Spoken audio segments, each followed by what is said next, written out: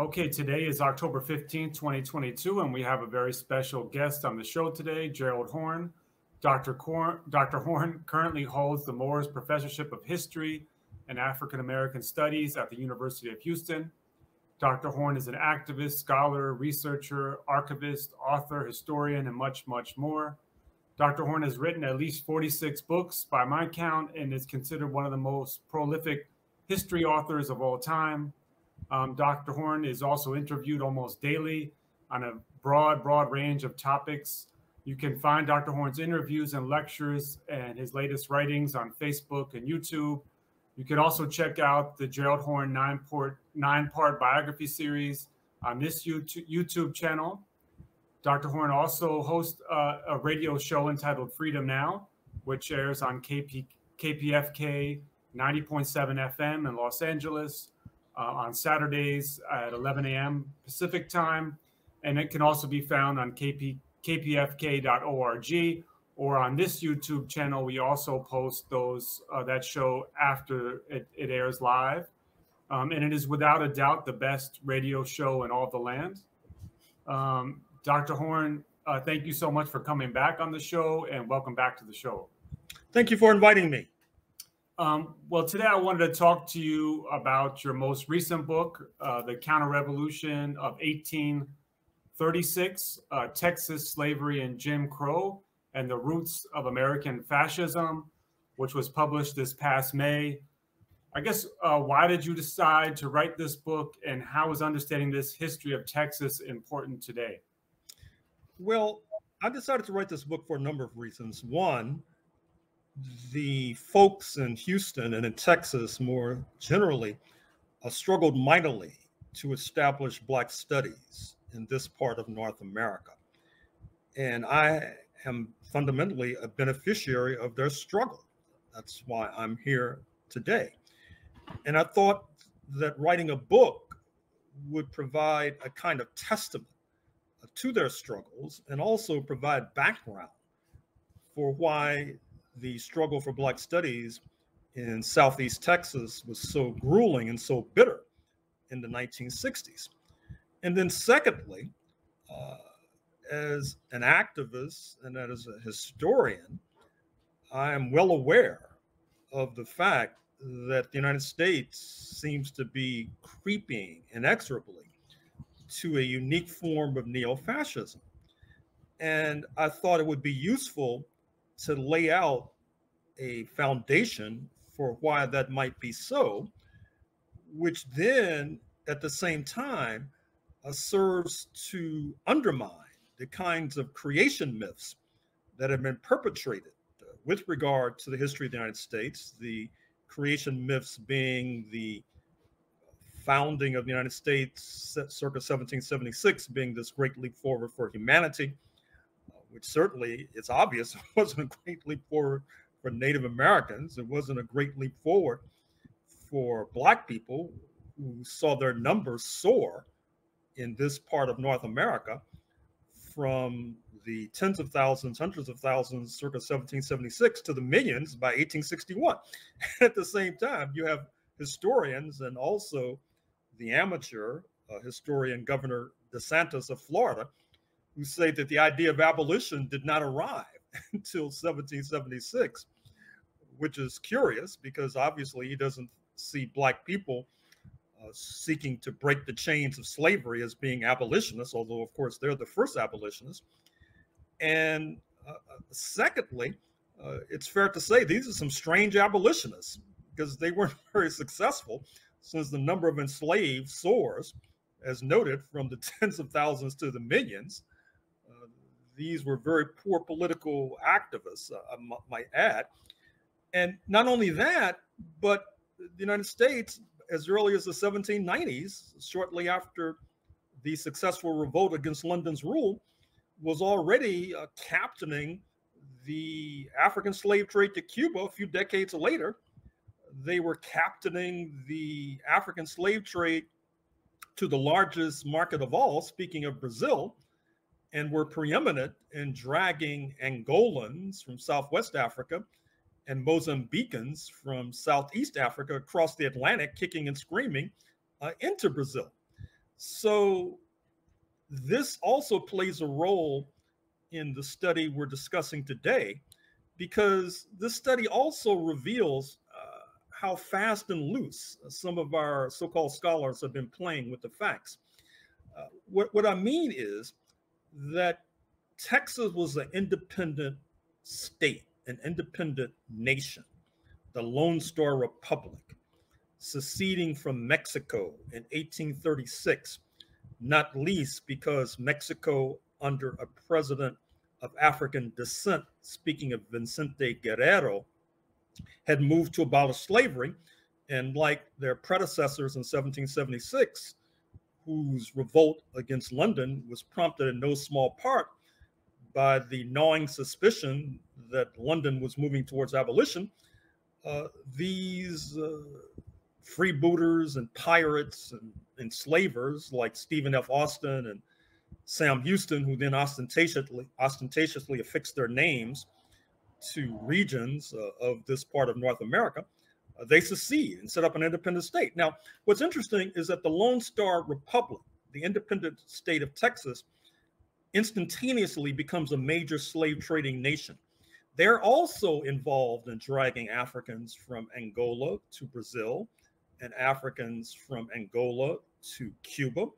But what's remarkable is that oftentimes these scholars, in terms of being fast and loose with the facts, well, speaking of today's scholars, when they talk about the numbers of enslaved that US nationals are responsible for, they take a technical, legalistic point of view and say that since Texas was not part of the United States between 1836 and 1845, the gigantic numbers of enslaved Africans dragged across the Atlantic by these Texans, or Texians as they used to call themselves, that doesn't count under the US total, even though those who were residing in Texas, speaking of the freebooters and enslavers, mostly were born in the United States, mostly were assisted by US nationals, but somehow what they do does not count with regard to what the United States is responsible for.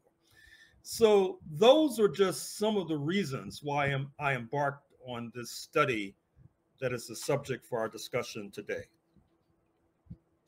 Yeah, and the other point that came through throughout the book, and I wanted to highlight early on, was the settlers' approach to the indigenous communities in North America. And you talk about how there's essentially two approaches from the settlers. Can you say more about that? Well, yes, indigenous history figures substantially in these pages. I talk about the genocide against the indigenous population of Texas, or Tejas, as it was sometimes called.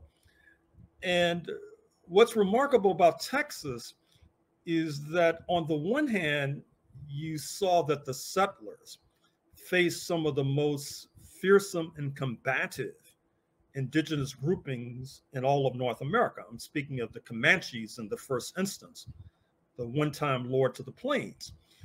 But the settlers, particularly in West Texas, had to confront the people we refer to as the Lipan Apaches, who also had a footprint in neighboring New Mexico, who also were quite fearsome and combative. And the Texans, the settlers, had to confront the Caddo, C-A-D-D-O, who had an interlocking directorate with Black people. They were not unlike the people of Florida, we refer to as the Seminoles, sometimes referred to as the Creeks, who also had an interlocking directorate with the Black population. And so this created a formidable obstacle to settlement. And to get to your point, this leads to a split amongst the settlers. What I mean is that the so-called liberal settlers, oftentimes backed by Washington, they thought that the indigenous should be placed on reservations, the equivalent of apartheid Bantustans, and of course, a significant percentage of the indigenous population, even to this very day, reside on reservations. They were uprooted and forced to move oftentimes to lands and territories that the settlers did not want to retain. But the real men with hair on their chests, speaking of the disproportionate percentage of settlers, they thought that the indigenous should be simply liquidated, subjected to genocide. And fundamentally, it's that second faction that prevailed. And that's what's remarkable about US history and US historians, because in a sense, I imagine, I have to believe that people are aware of this genocide, which was not unique to Texas, by the way, in case people want to segregate that history. You had genocide from the Atlantic to the Pacific. I mean, you have progressive people, so-called in Northern California, who like to burst the buttons on their shirts as they are puffing out their chests with pride about living in this so-called progressive area, who never heard of the Modoc War, MODOC, which was a genocide inflicted upon indigenous populations of Northern California shortly after the US takeover of California after the War of Aggression against Mexico, 1846 to 1848. And so on the one hand, you have these people in the United States who seemingly are somewhat baffled and puzzled by the fact that Donald J. Trump to get 75 million votes, and that the United States is on the verge of electing hundreds of representatives who are called election denialists. They do not accept the fact that Donald J. Trump lost in 2020. And it's fair to infer that if they have their way, whatever fairness may have existed in previous elections will no longer obtain, which would be a gigantic step towards the kind of fascism that's embodied in my title. So you have people who, as I said, are puzzled and baffled and befuddled and buffaloed by this turn of events. And yet somehow they don't connect it to genocide. Somehow they don't connect it to mass enslavement. Instead, they connect it to this glorified fairy tale about these men of European descent who walked on water, led by the real estate speculator number one, George Washington, enslaver number one, who somehow were able to build this magical kingdom here in North America. I mean, it barely passes the giggle test. But I'm afraid to say that the joke is on us because as we slouch towards this unique form of neo-fascism, I'm afraid to say that people like myself and yourself possibly will be the ultimate victims, which is one of the reasons why we are duty bound to start trying to tell a different story about how we got to this point, which once again brings us to the topic for today. Yeah, and one other thing I wanted to add, just as a preliminary point regarding this question of the indigenous, is the terminology that was used in this era that you point out in the book, with that terms like extermination were used by the settlers. These aren't words that you were using. These are words that you quoted and found in the record of the day. The sheer number of tribes or indigenous communities that I had never heard of. And I think one illustration of this was that you noted in the mid 1800s in what was then called Indian Territory, now referred to as Oklahoma, there were 39 indigenous languages spoken there. And oftentimes, the history I learned was that Oklahoma was just the Cherokee. And so in just this one territory, there were over 39 languages, indigenous languages spoken, whereas in Europe, which represents more than all the languages in Europe total. So I thought that was something additionally worth noting just preliminarily during this interview. Well, with regard to extermination, you are correct. That's a term that was used by the political leadership in Texas. And what's remarkable is that extermination, genocide, actually accelerates after the conclusion of the US Civil War. In fact, in an earlier book, I talked about how the sainted and vaunted Abraham Lincoln presided over one of the most significant mass executions of indigenous leaders during his bloodstained reign. This is in the state now referred to as Minnesota in the early 1860s, during the height of the US Civil War.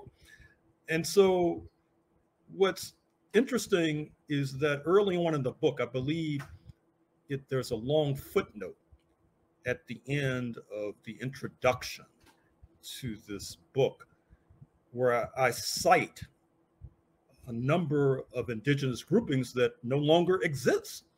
They were exterminated because, as you know, in the movement today, particularly the movement against police terror, there's a slogan of say their name when you refer to Breonna Taylor or George Floyd or any of the others who have fallen victim to police terror. Well, we should also say the name of entire ethnic groups that no longer exist because they were liquidated by the indigenous groupings, by the settlers, which makes even more remarkable the sanctimony of these people in the United States, not least the political leadership. We're always pointing the finger of accusation at other countries with regard to human rights violations. But as the saying goes, when they're pointing one finger, they have three more pointing back at themselves. And we need to call out the ancestors of these political leaders because they have blood on their hands. And we should not forget, and we should long remember the bloody process that led to the creation and foundation of this country, the United States of America. Now, with regard to Indian territory, that's a story in and of itself, and fortunately has received significant attention from scholars and historians over the decades. So what happens is that with regard to the Cherokees, who you mentioned, certainly they were ensconced in Indian territory, so-called what is today's Oklahoma. And previously they had been in the southeast quadrant of North America. And I'm speaking of today's Carolinas, today's Georgia, etc. And they also sought to assimilate up to and including converting to Christianity, adopting the agricultural methods of the settlers, adopting and adapting the sartorial dress of the settlers.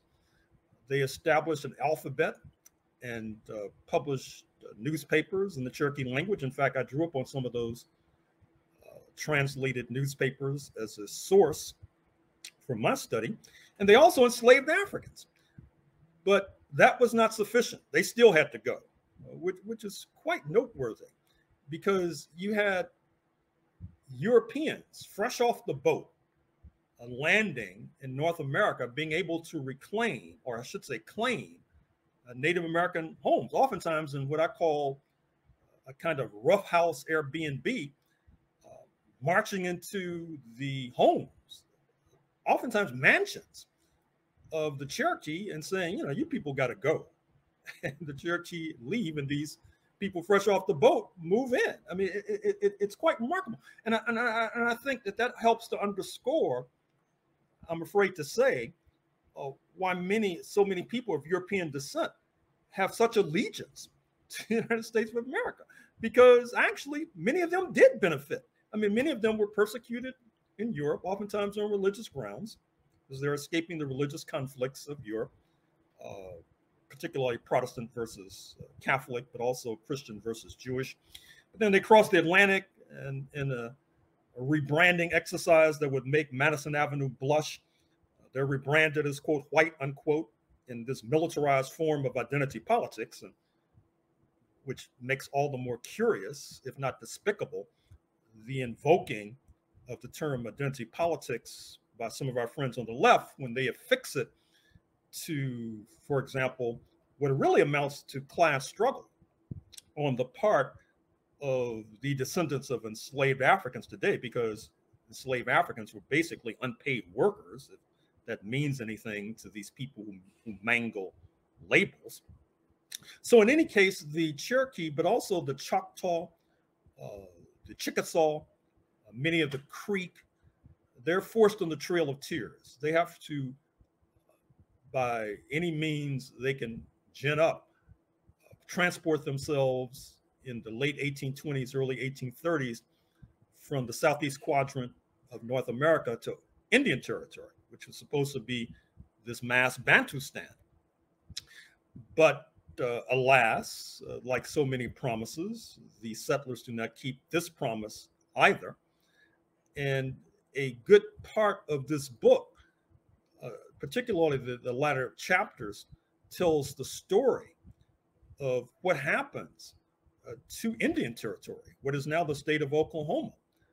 Because just to mention one vignette, what happens is that after the US Civil War, as is well known, the enslaved, or quote freed, unquote, at least for the most part, and the enslaved of the indigenous are also freed. But the indigenous slaveholders are compelled by Washington to disgorge more of their misbegotten wealth to the formerly enslaved, which then leads to a certain kind of early prosperity by Black people in Indian Territory up to and including 1907, when Oklahoma becomes a state of the United States of America. But many Black people, when one of the first laws passed in statehood Oklahoma, were laws mandating Jim Crow, they got the message that their presence was not necessarily wanted in that part of North America. So many of them began to flee, fleeing north to Canada. Some of them even fled to Africa. But what happens circa 1921, as I'm sure many of your audience knows, is that you have the so-called Tulsa Massacre. And what has not been stressed so far with regard to the Tulsa Massacre of 1921 is that in no small measure, it's an attempt by the settler class to make sure that the Black people in Tulsa are as poor as Black people elsewhere, that the land and wealth they had gotten from their former slave masters is seized. And that's basically what happens. That's the basic import of the Tulsa Massacre of 1921. And so the story of Native Americans and Africans in this part of North America is a very complex story. In some ways, it's an uplifting story insofar as it reflects a solidarity, particularly with the Caddo, C-A-D-D-O. In some ways, it's a dispiriting story because we find that during the time when slavery was prevalent, that you had slave revolts against indigenous slaveholders too. In fact, the last Confederate officer to surrender, speaking of stand, S-T-A-N-D, Watie, W-A-T-I-E, was of Cherokee ancestry. He surrenders in June 1865. Recall that Appomattox, when the traitorous, treasonous Robert E. Lee turns over his sword to Ulysses S. Grant, the head of the U.S. military, that's April 1865. And of course, Lincoln is also assassinated in April 1865. And so you had some of these Cherokee leaders who fought on, although in fairness, I should mention here what I mentioned in the book, which is that many of the indigenous found it difficult to accept what many believe today, which is that the Lincoln government, they were the good guys in this morality play, because the US government, including the Lincoln government, I already referred to the mass execution over which he presided of indigenous in Minnesota, but they were serial violators of treaties. And so it became difficult for them to accept that those who had taken their land, put them on the forced march to so-called Indian territory, were suddenly all the good guys. So they sided with the Confederates. But one of the points that I mentioned throughout this study, and I'll mention it here, is that retrospectively, I think that many of the Native American groupings should have been trying to forge global alliances. Now, to a degree, they did forge a global alliance with Mexico. There was collaboration between the independent nation that is Mexico and certain Native American groupings, although we know that unfortunately part of the culture of some south of the border, as represented with the current scandal in the LA City Council, is to speak disparagingly of the indigenous. But despite or notwithstanding that alliance with Mexico, unless further research tells a different story, and you can never rule that out as a historian, because history is an argument without end. It's a story without end. That's because new sources oftentimes materialize.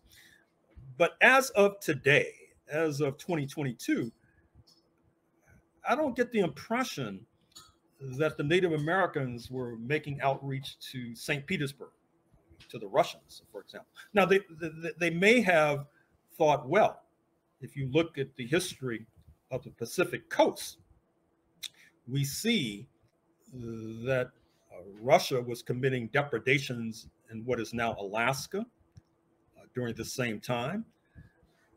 Those familiar with the history of Northern California are probably familiar with an artery called the Russian River, which is an emblem of a time when Russians were creeping down the Pacific coast and, quite frankly, were as rapacious as their European counterparts. But at the same time, we know that oppressed peoples oftentimes, I'm afraid to say, sometimes you have to make a deal with the devil in order to escape liquidation. And bearing further and future research, I think one of the takeaways from this book that could have made for a different history of North America would have been more aggressiveness of the indigenous populations in forging global alliances, playing on the contradictions. That's really what Black people were doing. I mean, Black people were playing on the contradictions between London and Washington, for example. The War of 1812, when the British burned down the White House and burned down Washington. You have Black people who are side by side with the Redcoats. Now, I guess, some of the purists amongst the Black population would have said, oh, why are we siding with the British? I mean, they were responsible for the African slave trade. And, we're carrying their names and speaking their language. So obviously, they are hardly innocent.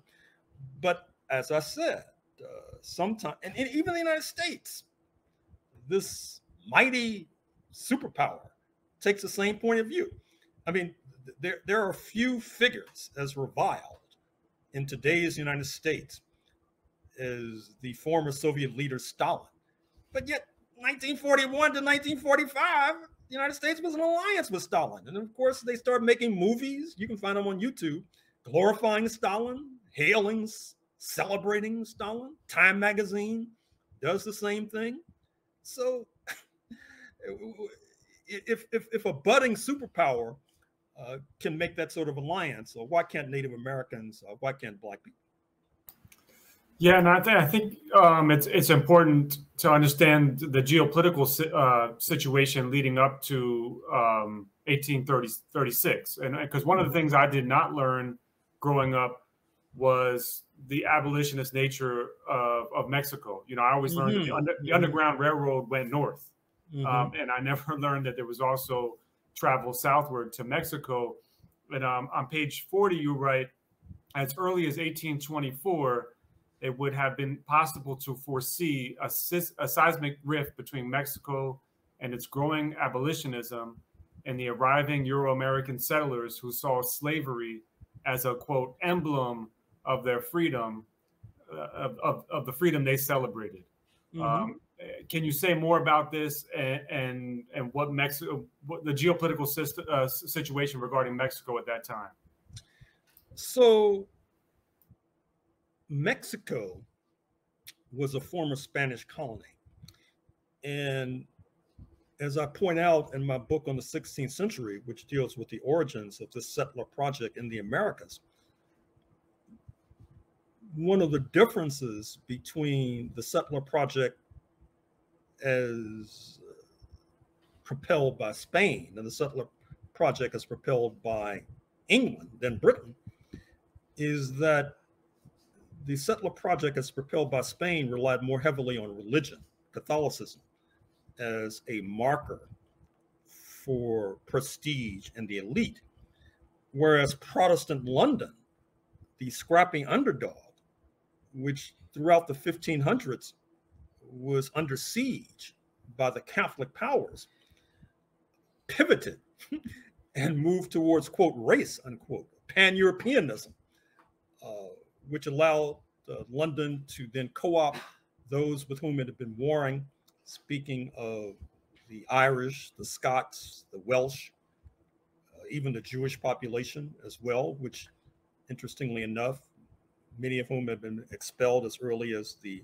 late 13th century, and then to move throughout Europe, those who have been warring on the shores of Europe, Britain versus German.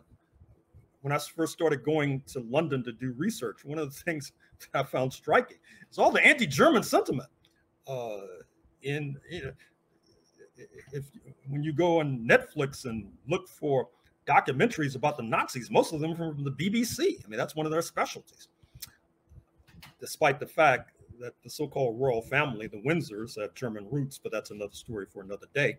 So all of these folks who had been warring in Europe, Northern Italian versus Southern Italian, Serb versus Croat, Pole versus Russian, as I said, somehow when they cross the Atlantic, they're all re-Christian as white. And that turns out to be the winning ticket, which is one of the reasons why the United States is a superpower. And ironically enough, the United States delivered the knockout blow to the Spanish Empire in the 1890s when it defeated Madrid in the Philippines and Cuba, Puerto Rico, etc. So Mexico had rebelled against Spanish rule in the early 19th century. It had a president of African descent, Vicente Guerrero, 200 years before Barack Obama, but that's a marker of Catholicism as being the way you ascend the ladder. Although I'm not sure, I would seriously doubt if Mexico has ever had a Protestant president, for example. So what happens is that progressively Mexico is moving away from enslavement of Africans. The hemisphere progressively is moving away from enslavement of Africans, ignited by the Haitian Revolution, 1791 to 1804, because once you get an independent Black republic, that upends the chessboard. I mean, there's a new game in town, because with the independent Black state known as Haiti, they can begin to forge alliances. As I talk about in my book on the Haitian Revolution, this reflects on my earlier comment. There's a de facto alliance that develops between Haiti and London against the interests of the major enslaving power, speaking of the United States of America.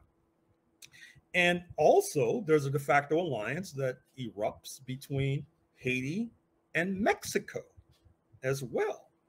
In fact, there are serious plans of Haiti and Mexico to oust the Spanish from Cuba and abolish slavery, which outrages and enrages the United States of America. So given all of that background, that's leads me to write that sentence you find on page 40, if I'm not mistaken. And you should also know that shortly thereafter, I think it's around 1826,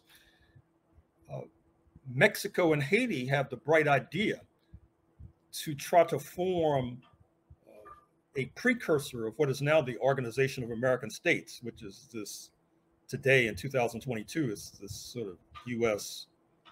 setup, headquartered appropriately in Washington, that does the bidding of U.S. imperialism. But they were envisioning 200 years earlier a different sort of setup.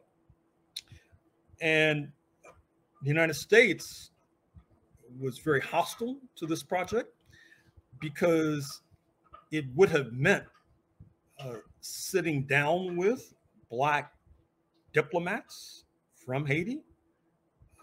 As you know, the United States did not recognize Haiti until the U.S. Civil War in the 1860s, precisely because they thought it would be very upsetting to the racist status quo to have Black diplomats in Washington, D.C., a city where enslavement of Africans obtained. Mexico obviously had no such problem because they had diplomatic relations with Haiti well before the United States of America. And in fact, Britain had diplomatic relations with the United States as well. I mean, this obviously also points to a theme of our conversation, which is this basic fundamental fact might come as a shock to those who have been weaned on a diet of fairy tales about the progressivism of the United States of America. I mean, it's progressive as long as you don't count genocide and mass enslavement of Africans. It reminds me of the MOVE bombing in Philadelphia in the 1980s, where the Philadelphia authorities bombed this West Philadelphia neighborhood. And then the mayor says something like, well, you know, other than all these people dying, everything went fine.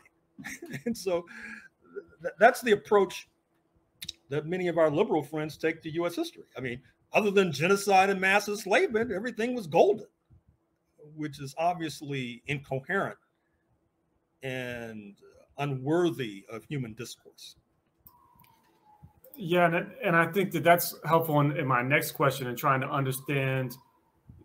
Back then they called them Texians. You know, who was a Texian, and can you describe where they came from? I think that's important into understanding the lead up to 1836.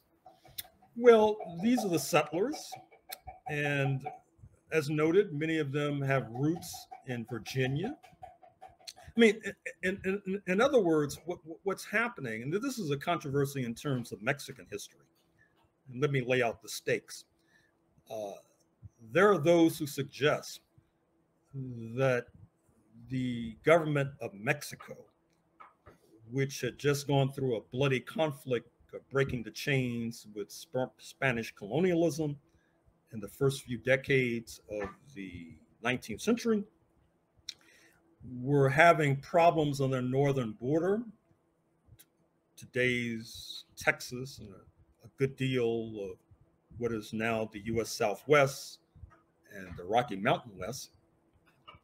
And so the controversy is, did they invite these Euro-American settlers led by Stephen F. Austin and Sam Houston et al. Because they wanted to have boots on the ground in order to counter what they considered to be depredations of the indigenous? Now, there are scholars who say, no, that's an inaccurate reading, but certainly it is a reading. And it does not take long for the settlers from the United States to flood in to what was then Mexican territory, particularly beginning circa 1817, 1818. This is the time when Spain is on the verge of being denuded of Florida. You know that one could fairly say that in terms of North America, that the settler project begins in what we now call the Sunshine State in 1565.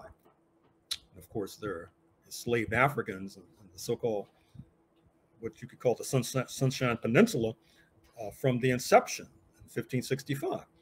And so as the Spanish Empire is decomposing, Mexico is surging to independence. Supposedly, according to one reading, they're having a problem dealing with indigenous populations. And so they invite in these freebooters. And of course, the land, they're selling the land of the Native Americans, of course.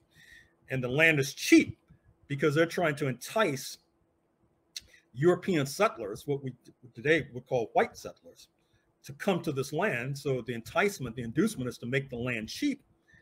And there are further inducements with regard to bringing enslaved Africans along with you. And so many of the early enslaved Africans also are coming from Virginia, also coming from the slave port that is New Orleans, because for the longest, New Orleans was like the Kmart of the African slave trade. It's where buyers and sellers flocked in search of Africans with particular specificities. I mean, for example, it's now established that many of the enslavers would go to parts of West Africa to basically kidnap people who had expertise in rice growing, for example, and then bring them to South Carolina. When I teach classes, I analogize it to if you had a slave trade today along the Pacific coast. And I'm using this example, as you will be able to tell shortly, strategically. You would have Chinese enslavers selling across the Pacific and kidnapping software developers from Seattle to San Diego, and then dragging them back across the Pacific to China to build up China. Well, that's basically what happened. The enslavers, they cross the Atlantic, they kidnap people who have expertise in rice growing, the expertise in constructing the sort of grilled architecture that you still find in New Orleans in terms of the balconies. And then they're brought to a place like New Orleans or Charleston, South Carolina, and then are dispersed to places like Texas. And so to get to a major theme of this book, when the settlers revolt in 1836 and set up an independent nation known as the Republic of Texas, they're revolting against the idea that Mexico had moved to abolish slavery, which was, in their minds, equivalent to a nascent form of socialism, because you were saying that a particular form of private property could no longer obtain. And just as I'm afraid to say that if at some point in the near future we try to expropriate some of these malefactors of wealth, Jeff Bezos, Bill Gates, Elon Musk, at all, that they would not be very happy, and they might want to arrange to declare war on our side. And so basically this is what happens with Mexico and Texas. Mexico tries to abolish a certain form of private property. The Texians were not having it. And so they set up an independent state and then continue to maraud against the indigenous population, liquidating the indigenous population. And before our time expires, I probably should skip ahead to the U.S. Civil War, 1861 to 1865, because Texas is a bulwark of the so-called Confederate States of America. It's also the Confederate state that's probably least damaged by the US Civil War, unlike the Carolinas, Virginia, Georgia, which are subjected to the hard hand of war, to use the phrase of that era. And you also see during the US Civil War, enslavers fleeing into Texas. That's one of the reasons why Texas today has the largest Black population in the United States, because the enslavers were fleeing with their property, speaking of Black people, into Texas. And so what happens is that Mexico, during this period, 1861 to 1865, it's occupied by France.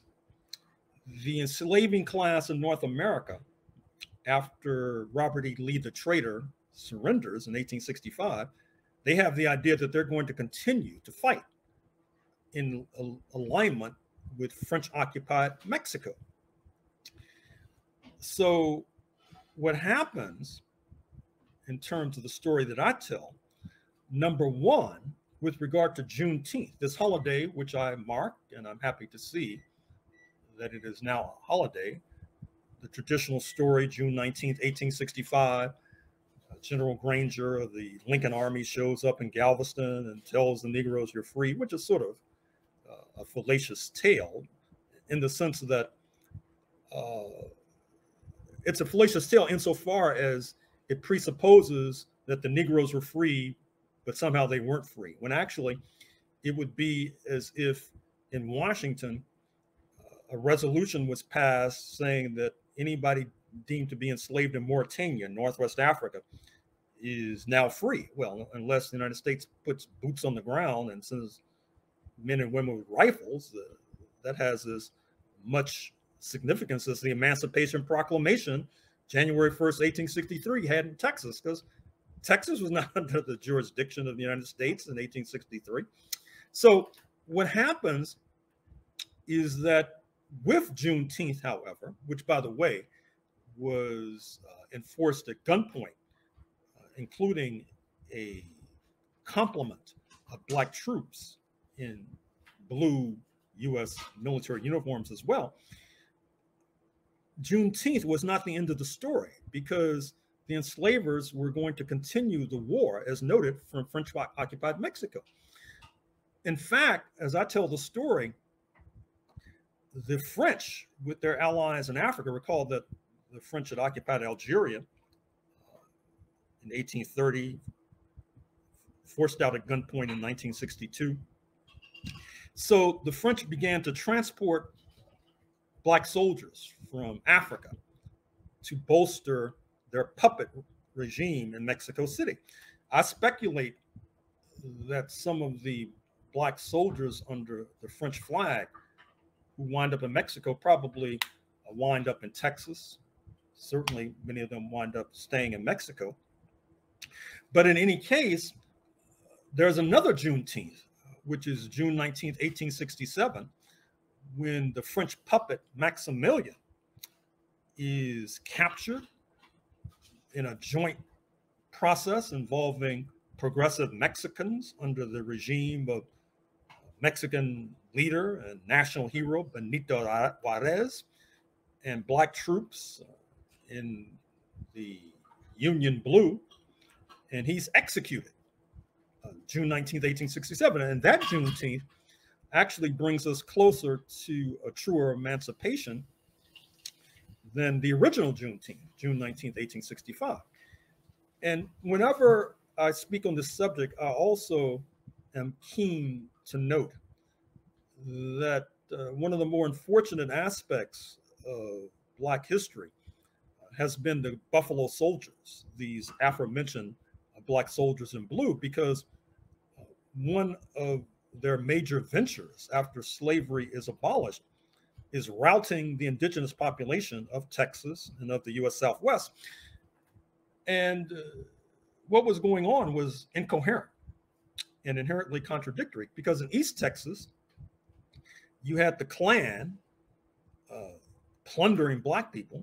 In fact, one of the contributions that Texas lynchers make to that barbaric and gruesome practice is to boil Black victims in petroleum, because as you know, this is an oil state.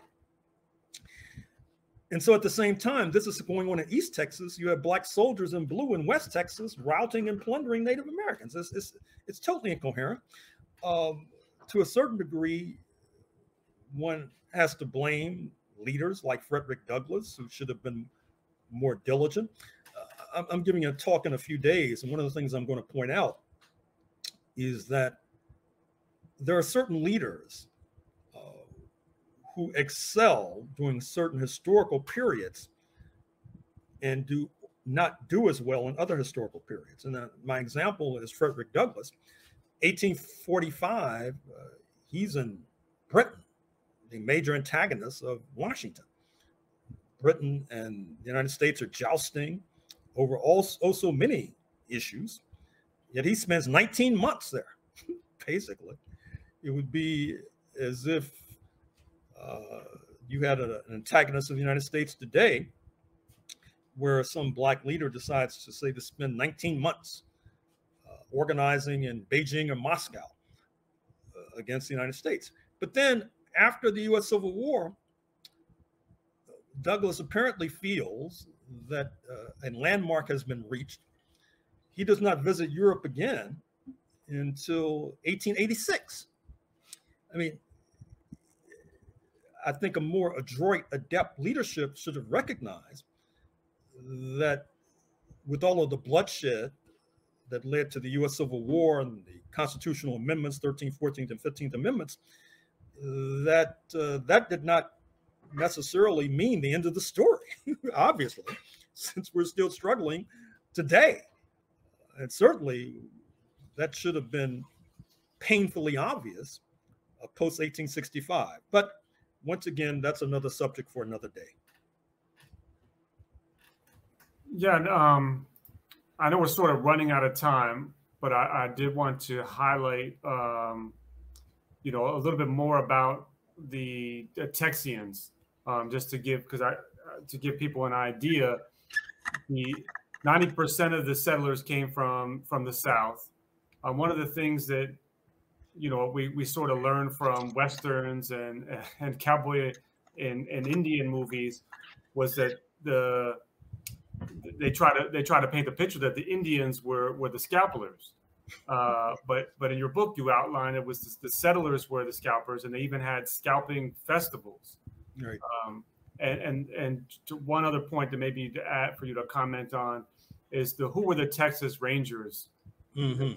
The vaunted Texas Rangers, for whom a baseball team is now known.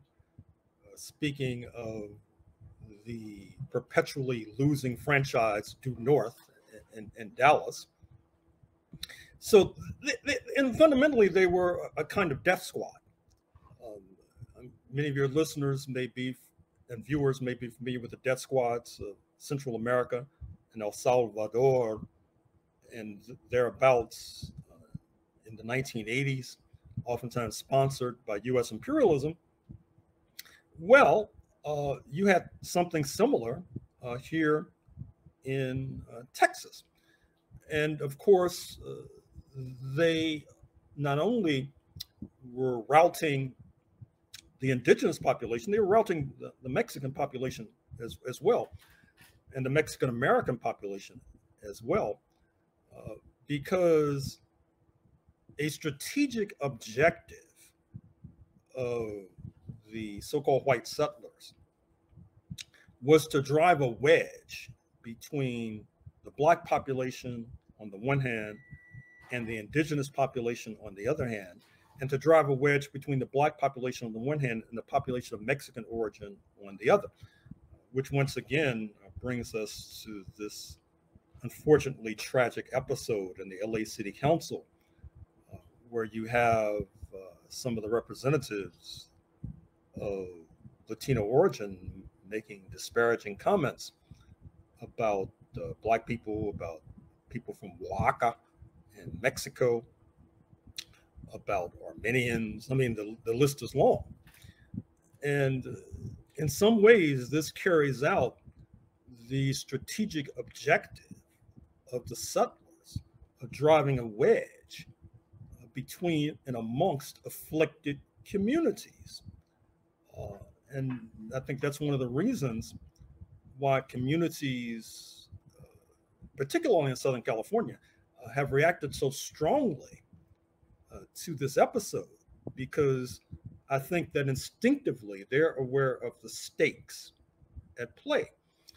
And so there have been books subsequently written about the Texas Rangers and their depredations on people of Mexican origin. In fact, in my book, Black and Brown, African Americans, the Mexican Revolution, 1910 to 1920, I talk about that to a certain extent, because some of the bloodshed alongst the Texas-Mexico border during that decade, 1910 to 1920, looking back, is still rather breathtaking. It's still of a scope and enormity that is mind-boggling. So I'm glad that you raised the question of the Texas Rangers, because they have a lot to apologize for.